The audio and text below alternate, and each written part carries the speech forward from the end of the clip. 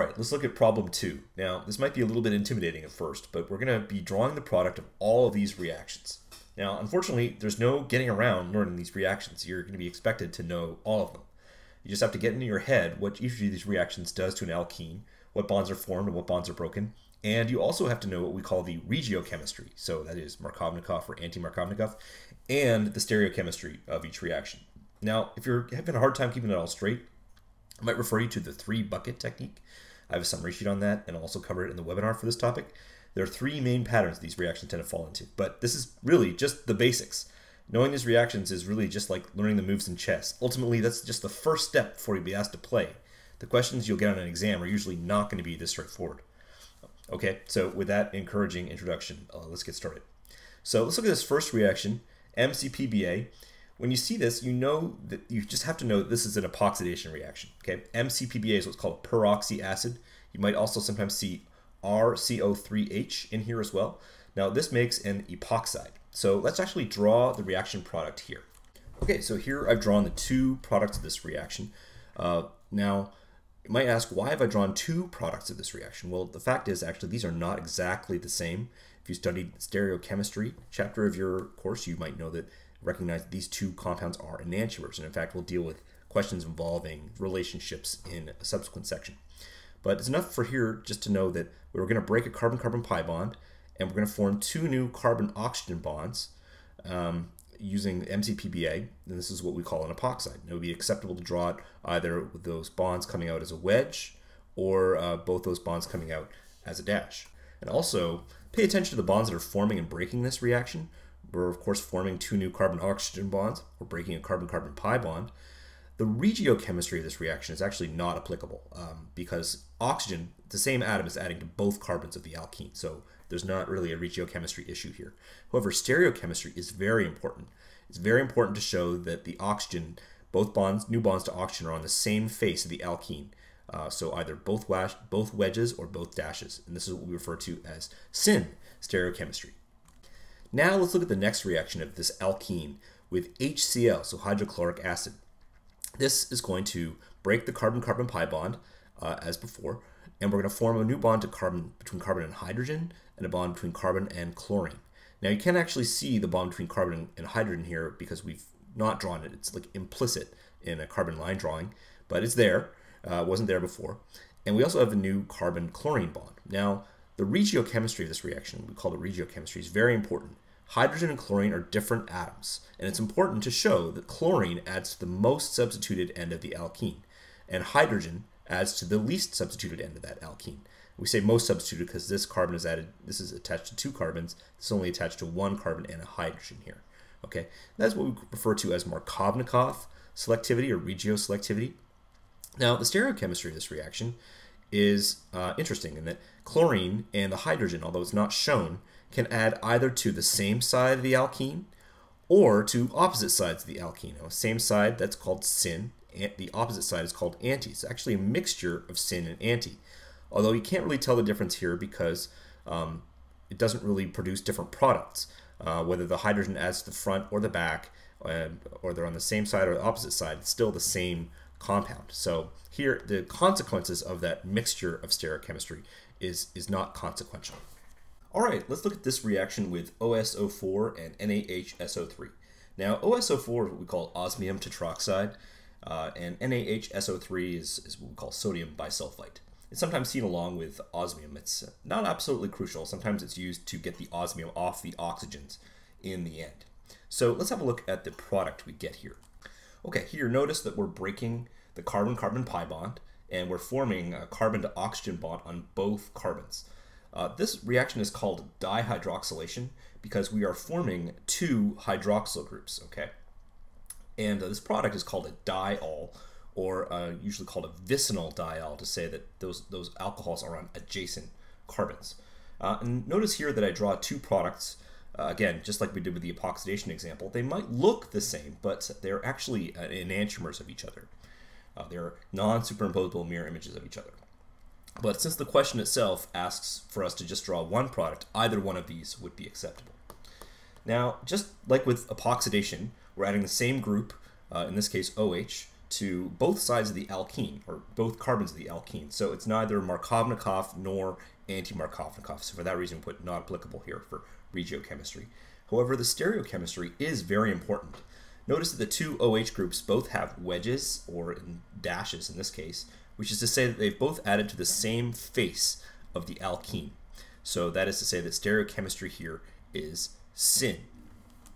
Now in this next reaction, we're taking this alkene and treating it with bromine, Br2, and although not always, occasionally you will also see a solvent listed, and CCl4 is carbon tetrachloride.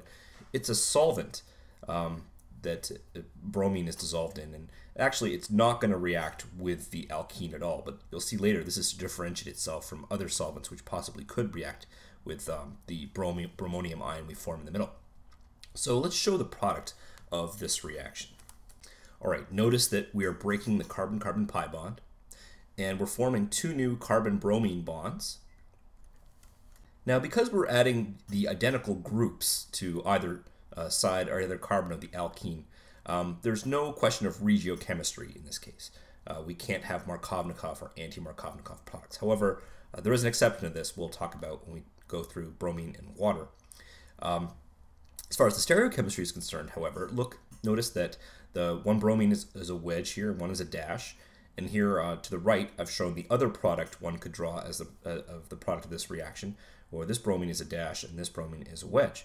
And since they've added to opposite faces of the alkene, we call this anti-addition. Okay, so the stereochemistry of the addition between bromine and the alkene is anti.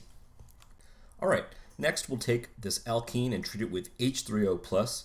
Now there's a few different ways to write this reaction actually. H3O+ is one common way, but you might also see water in the presence of H2SO4, so sulfuric acid.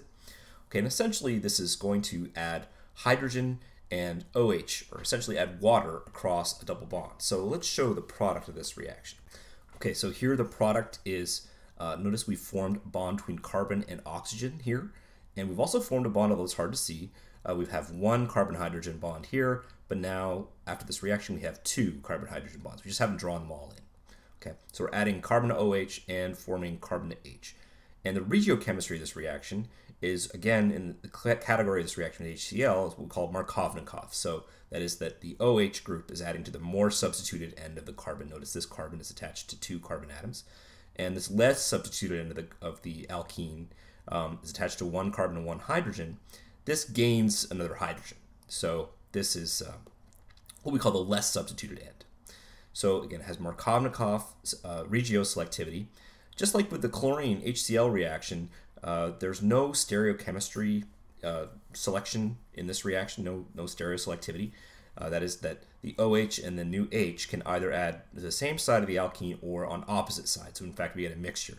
Although here we can't, again, tell the difference between the syn product and the anti-product because they both give us the identical product in this case. Okay, so this is the product of the reaction of acidic water with an alkene. All right, our next example is actually quite an interesting one. So we're going to start with this alkene and treat it with BH3, so that's borane. And the second step, we're going to treat with NaOH and H2O2, so sodium hydroxide and hydrogen peroxide. As we'll see, the product we're going to get, I'll just draw it here, is that where we're breaking the carbon-carbon pi bond, and we're forming a new bond between carbon and OH, and we're also forming a carbon-hydrogen bond. Now, what's interesting about this reaction is that in previous examples, we saw how hydrogen was adding to the less substituted end of our alkene. So for example, with HCl, it added here, and with H3O+, it added here. Now in this case, we're actually taking the more substituted end of the alkene, and that's where our new carbon-hydrogen bond is forming. And we're forming a carbon-oxygen bond on the less substituted end of the alkene. So for that reason, the fact that hydrogen is on the more substituted and OH is on the less substituted, we refer to this as anti-Markovnikov regiochemistry, or regioselectivity. Okay, and the second thing to note with this reaction is that the hydrogen and the OH are arriving on the same side of the alkene, so they are syn. Notice these are both wedges. Now, again, we could also draw a product. This would also be an acceptable answer to this question, where hydrogen is a dash and the OH is a dash. And again, just like in the MCPPA example and the Oso4 example, these two would be enantiomers of each other, and either one of them is acceptable. But the stereochemistry of this reaction is syn. So this is called hydroboration. This reaction here with palladium on carbon and D2 is a little bit of a curveball. So we're starting with an alkene, we're adding palladium on carbon. Usually we have H2, and this reaction is called hydrogenation. But the products of this reaction will be a little bit boring if we just add H2, so I've decided to throw in D2 instead. And this is actually a very common type of exam question. Deuterium is the heavy isotope of hydrogen, so it behaves just like hydrogen in every respect, almost every respect. It acts like a label. We can actually detect the difference between hydrogen and deuterium if we're curious about this. So when we treat this alkene with palladium on carbon and deuterium, let's draw the products here. We're breaking a carbon-carbon pi bond, and we're forming two new bonds on each of these carbons, so one to deuterium and the other one to deuterium. So both ends of that, what used to be our alkene, form a new bond to deuterium.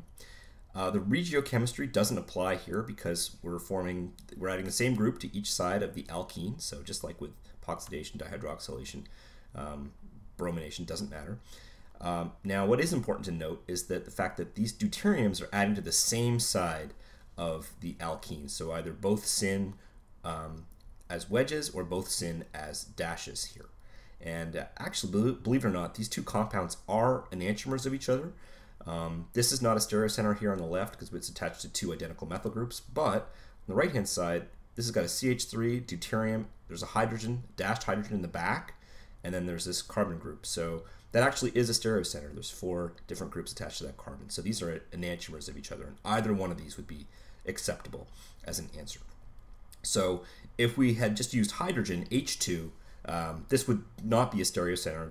This carbon would be attached to 2 hydrogens, so this actually, we just form one product. But I decided to throw in the deuterium here because that shows as an example where we can form enantiomers, and you might see this tested. So it's important to be able to be aware of this type of example. And our last example here is a really interesting case. So starting with an alkene, we're going to add bromine, just like we did in this previous example. However, it's going to be in the presence of water.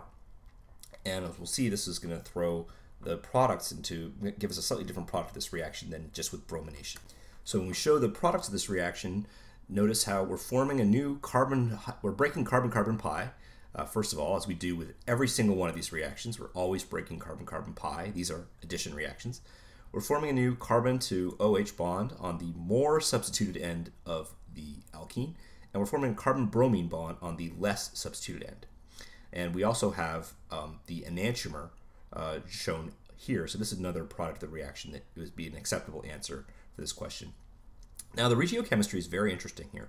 It's very important to show that the OH is added to the more substituted end and not to the less substituted end. And this stems from the mechanism of this reaction itself, which I won't be going through in this slide, but it is covered, where we have a bromonium ion and water attacking the more substituted end of the bromonium ion from the back, from behind, and this opens up the 3-membered ring.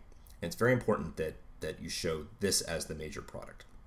So this is technically, I guess, what we refer to as Markovnikov regioselectivity, just like with HCl and H3O+, and then the water is added to the more substituted end. Now, the stereochemistry is also very important. Just like in this previous example with bromine, we have anti-stereochemistry, which gives us the trans product. And so the OH is wedge and bromine is a dash, and so it's important to show that stereochemistry.